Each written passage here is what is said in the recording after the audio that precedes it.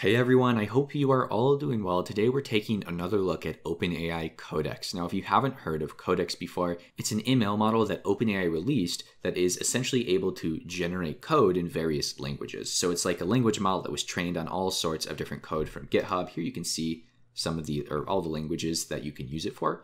And it is very impressive. If you haven't seen any videos on Codex before or anything like this, I think you'll be happily surprised at how competent it is and how many things it's actually able to do. So if I do, just to show you an example real quick, I say print hello world, you should see that it should be able to do that with ease. Yep, and it does it multiple times. Nice. So it writes the code for us, right? All we have to do is put in a comment. So what are we going to be doing with Codex today? Well, we are actually going to be trying to recreate Codex with Codex. Now, take that with a grain of salt, right? Because let's be real. With one single comment, OpenAI Codex is not going to be able to reinvent itself. It's something that was made by many talented engineers and research engineers and scientists. It's not something that's super easy to create. But what we can probably do in this video is create an AI that can generate code, even if it's not quite as good as OpenAI's Codex. Now, I hope that is exciting enough for you all. If that doesn't meet your standard of excitement, I don't know what will in terms of these sorts of things.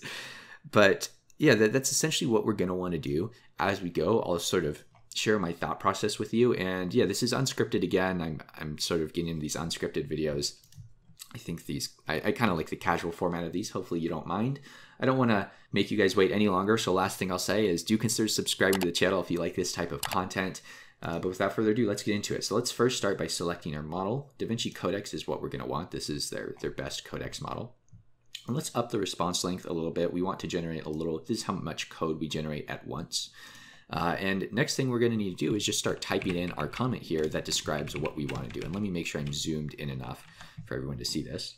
So we essentially want to make a program. So let's say the program, and I'm just going to describe what I want. So creates and trains a model to generate Python code. Now we're going to be doing Python code specifically to keep things simple. And this is going to be I'm going to use a GPT-based model, or at least let's do GPT small as a base model. And if you haven't seen GPT, the sort of GPT family of models, they're models that can do all sorts of language modeling. So starting with GPT as a sort of pre-trained model will make this process a lot faster and easier for us. Now, we're actually going to be using data. I found this 150K Python data set, and essentially what it is, it's just 150,000 Python files that were scraped from GitHub. So I'm going to give it this data. We can essentially describe the format the data is in, and hopefully it should be able to pick it up and use it without actually seeing it. So this is a general description. If we go ahead and generate this, like we could generate from here, right? We're probably not going to get great results though, because, you know, yeah, it's importing some things. But the issue is we still haven't specified lots of things. This is actually, this is already really good though, right? It's importing all the right things. GP2. Yeah, so this is already impressive, but it's not quite, I want to specify more. So let's delete this and let's specify some more before we start generating. And I will help it out as we go. If I spot errors, I'll rewrite comments and have it regenerate code. I think that makes sense because this is such a difficult problem. So the first thing we want to do is, let's see, I had something, actually I had some notes written. Let me see if I can find those really quickly. Okay, so I found the notes I was looking for. I reworded this very slightly, still the same thing basically. So the first thing that we want to do is download and load a pre-trained version of GPT-2 small. So this will essentially load the pre-trained model that's already been trained, but not on code specifically, right? Just general words. So this transfer learning, it will speed up our training process. I only have so much compute power to use, right? You know, I can't retrain this whole thing on just my weak little GPU. Now we're using the small model. You know, the small GPT-2 is still fairly large, so I think we'll be fine on that for at least a sort of proof of concept. What we want to do next is load data from the data directory. Now, the data that I'm giving it, as I said, is just those Python files. I can actually, this is where I'm going to be actually pasting the code and running it. So you can see if we go into data, there's all these different, there's a Python file here. There's Python files here. There's all sorts of Python files. So I'm just we can put this wherever we want and specify it to look for it wherever we want. I'm just going to specify it to be in the data directory. So that's where I put it.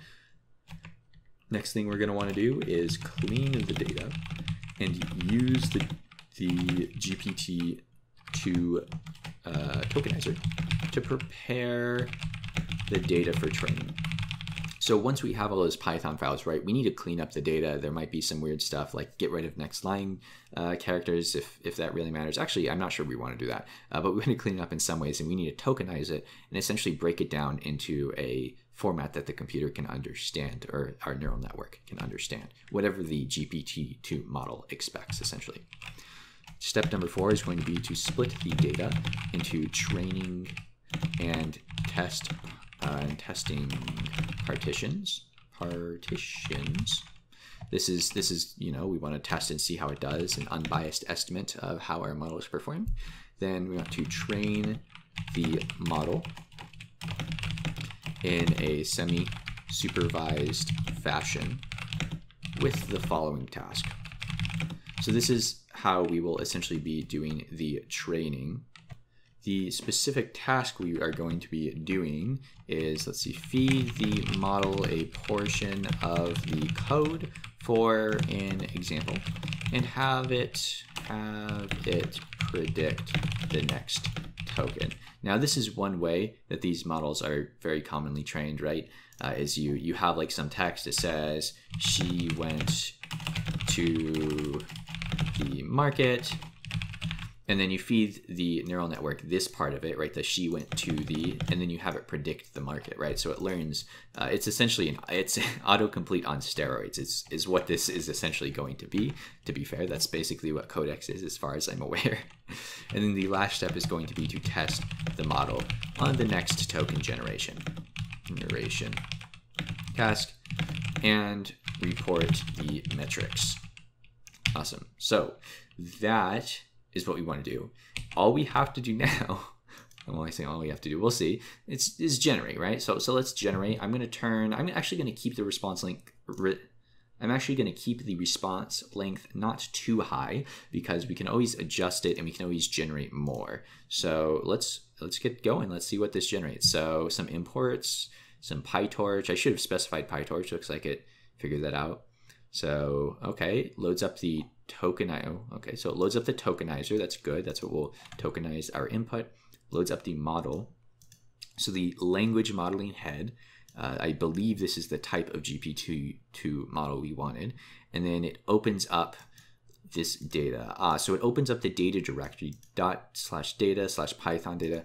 Okay, so this is an issue, right? Because if we go back to our data over here, you can see that it's broken up into many folders of varying depths, and that the Python folders are inside of these. So what are we going to, what are we going to do about that? Well, we can actually just delete what it's deleted so far. And this is why I didn't want to make the response length too long, and we can now specify this in more detail. So we can say load data from the data directory,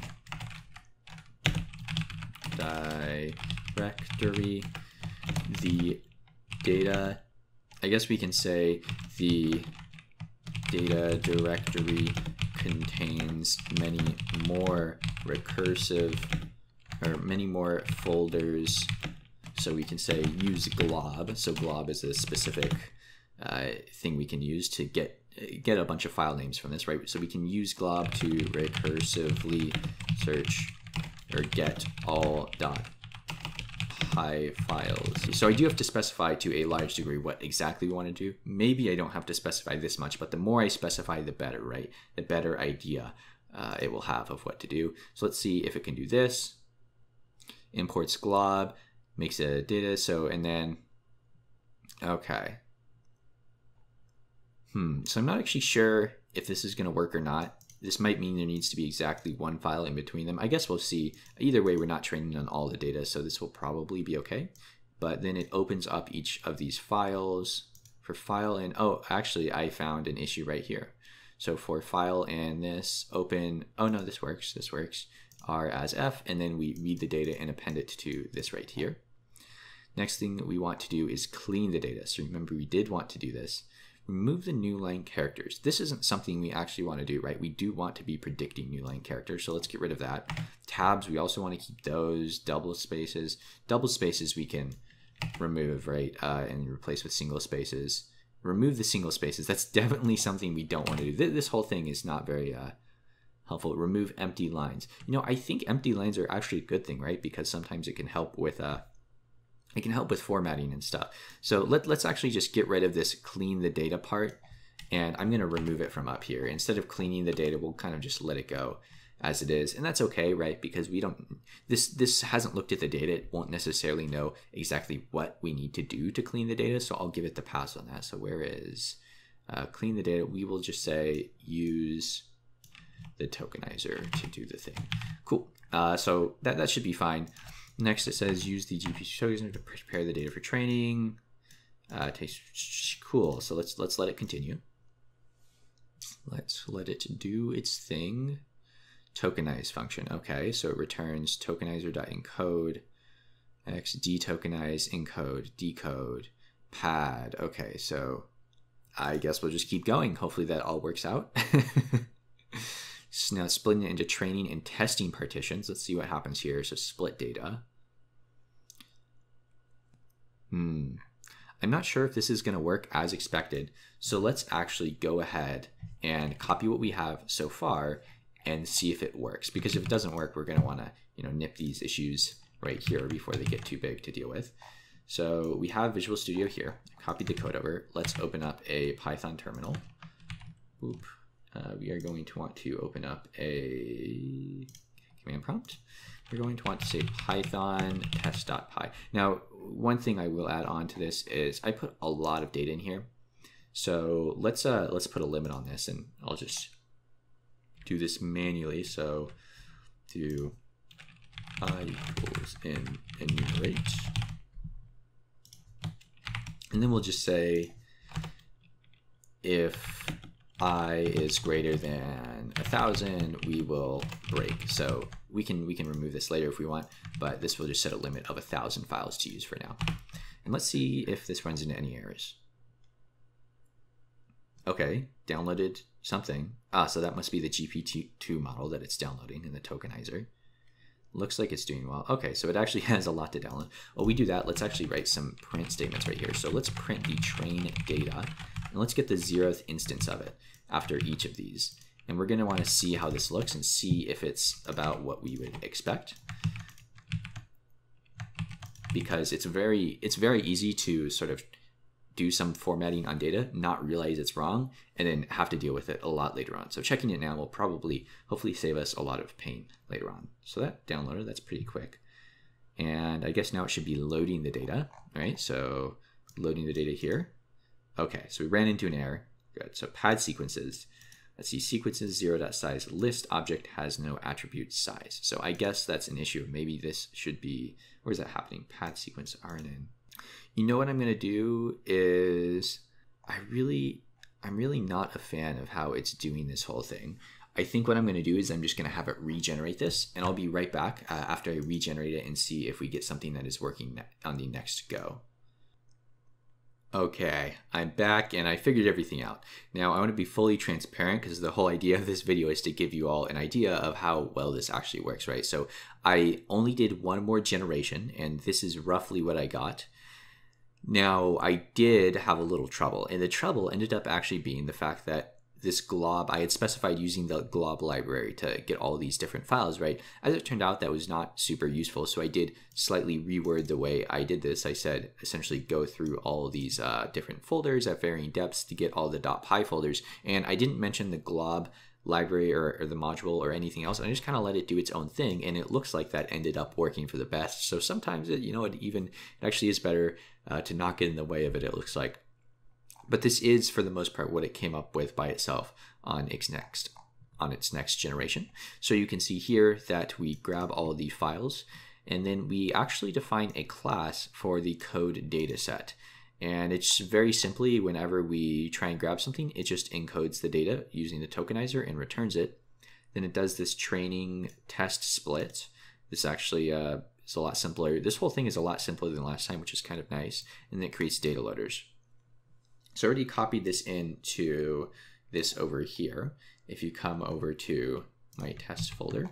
So I also moved this over to a Python notebook, an IPython notebook, just so it's easier to sort of see, and ran it all, and it's working fairly well. So we download the model, we load the data set, and I actually I wrote this myself just so we can actually see an example of what's in the data set, make sure it's working. So we take the train data loader and we essentially just print out the first thing that comes up after this is finished loading. There we go. You can see these are indeed indices. It looks like there's an error here. Token indices sequence length is longer than specified maximum length. Yeah, yada, yada, yada. That is actually maybe going to be an issue later. We can work with truncating this later. For now, I just want to get a working example.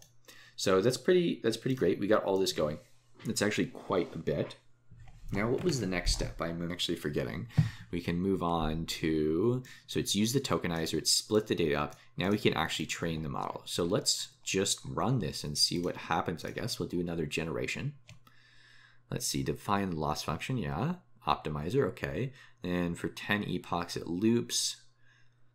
It looks like, okay.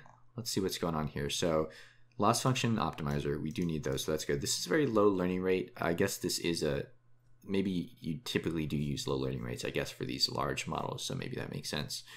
But let's see, we loop through batches in the train data loader. So the gradient, so batch 0, get the batch data. I'm not sure what's actually in here. This knows better than I do, honestly. I don't know why we're indexing 0. There's probably a reason. Oh, maybe it's like let's see, so it gets data.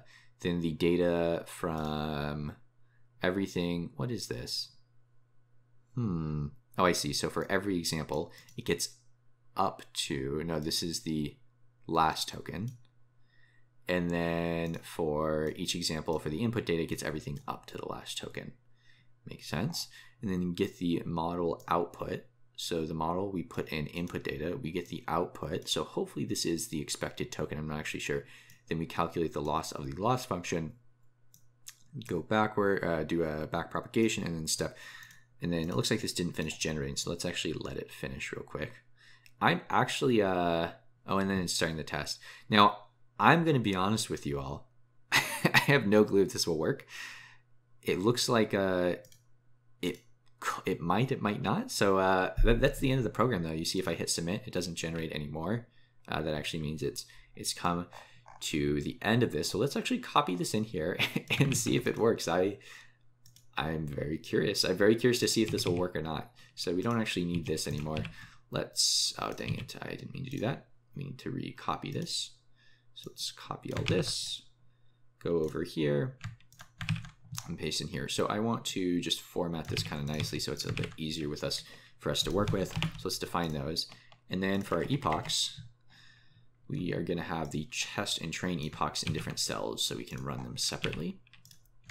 And we are going to see what happens, I guess. Are we using the CPU? Let's see, does it say GPU or CUDA? Yeah, so this is going to be on the CPU. This is going to be incredibly inefficient. I should have specified to train on the GPU. That's actually kind of my bad. But we can adjust that. So let's just run this and see what happens. Let's see. Okay, we get in there. That's that. 2 Mendy indices for tensor of dimension 1. Yeah, this looks like it might not be super easy to debug. So let me go ahead and take a look at this, and then I'll get back to you all. Okay, I am back, and I'm not gonna lie, I just spent a long time trying to figure out what was going wrong with this. And I figured out the issue, but it's essentially the issue, right, is that it's not using this the proper way. Well, one was that the tokens, the sequences were too long, so we can truncate those, that's no problem. But the other was that it's not using this model the proper way in the first place, so this wasn't going to work. That doesn't mean this can't work. So I think the best thing we can do now is to sort of scrap what we have on this point and just try regenerating it. This can generate many things, and it can generate us different answers. So I think we should try and give it a little bit of a helping hand by specifying how it could go about doing this and then trying to regenerate. So let's do that. Let's go through here. And I'm going to kind of put some more comments as we go to sort of explain to the model what exactly I think it should be doing. So what this model should essentially be doing, and I'm about to write out here, is it should be passing in the sequence of input characters. So pass the sequence into the model, the input sequence into the model as both the input and the labels. And the reason we should do that is that's essentially how the model is built. The labels should be what the input is, because it's predicting the next character for every single input character instead of just the last one. So before, what it was doing, if we go back over here, where is it? So you can see it's breaking it down into the input data and then just the next token at the end of that input data. Instead, we just want to pass in everything for the input and for the output. So let's see if it can get that. So pass the input sequence into the model as both the input and the labels.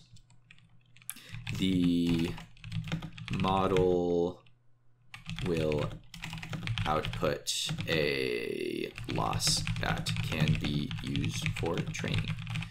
Okay, let's see if it can get this now. I'm crossing my finger. Oh gosh.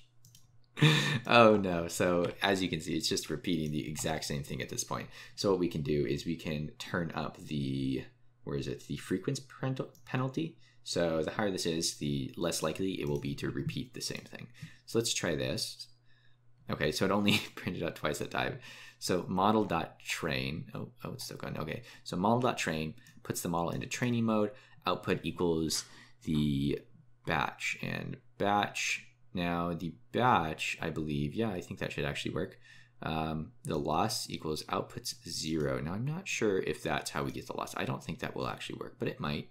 We backwards and step. This is looking better though.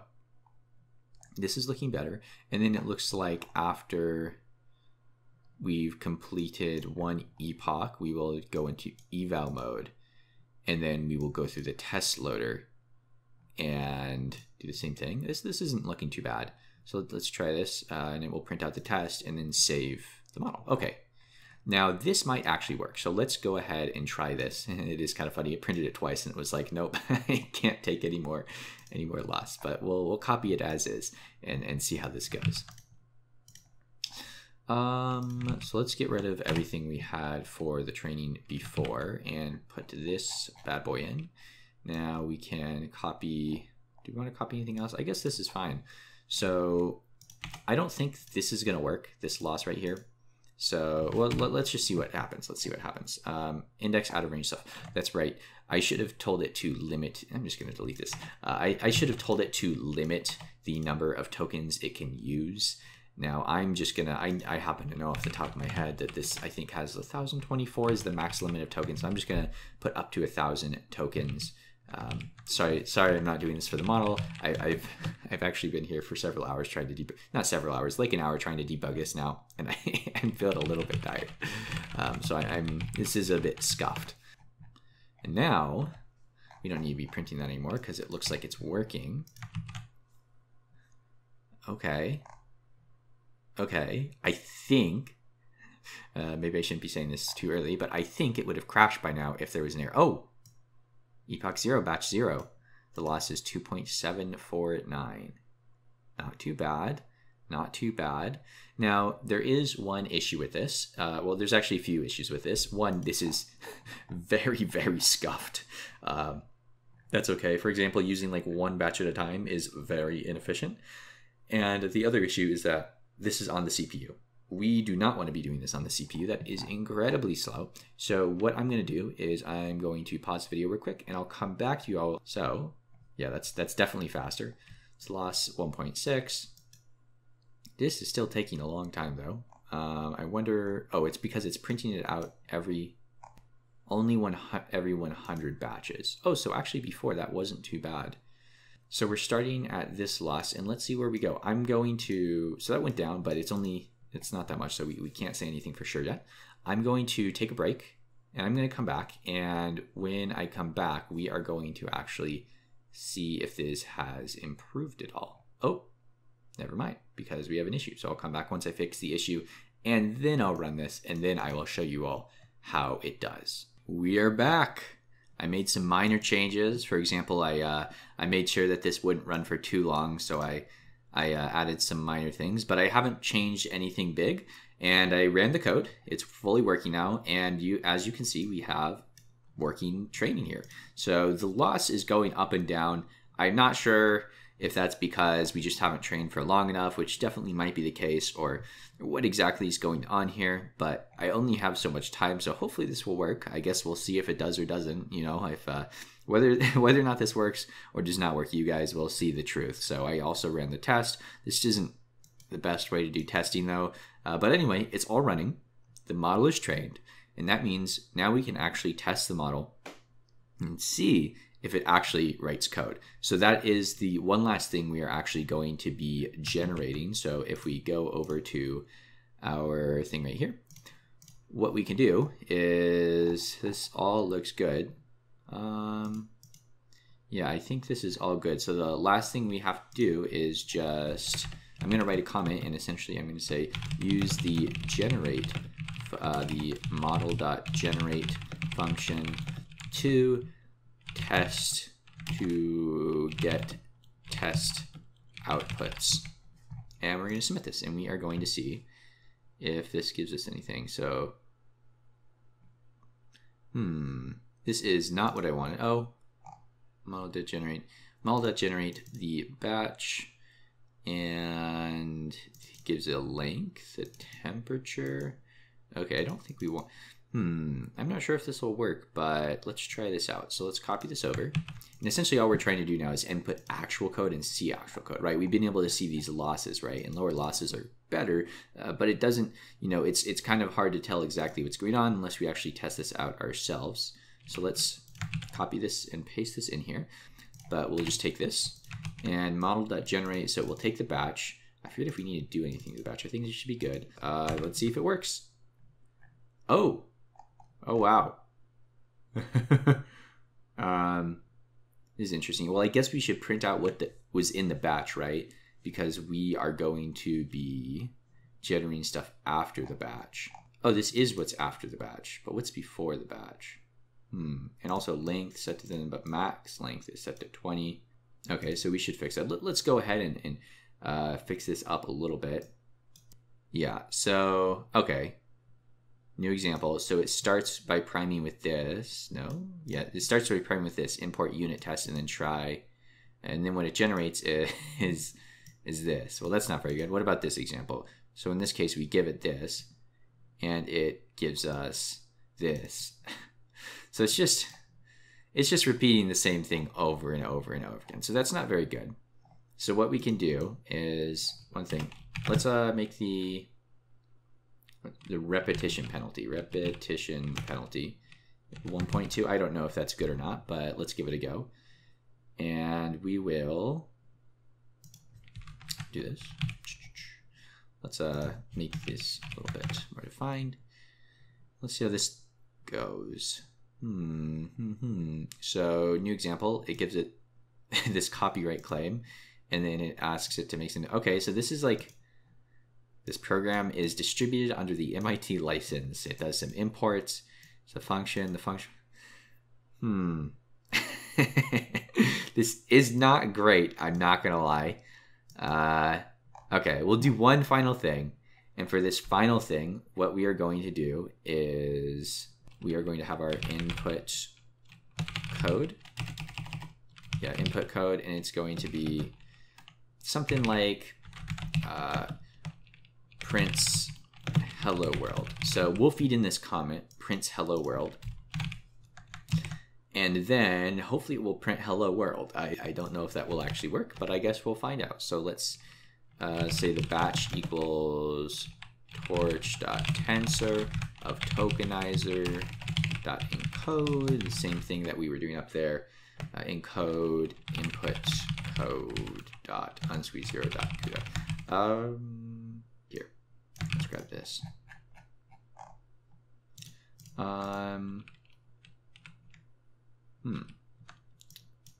Model.generate. So we're running batch through, and yeah, I guess we'll see if this works.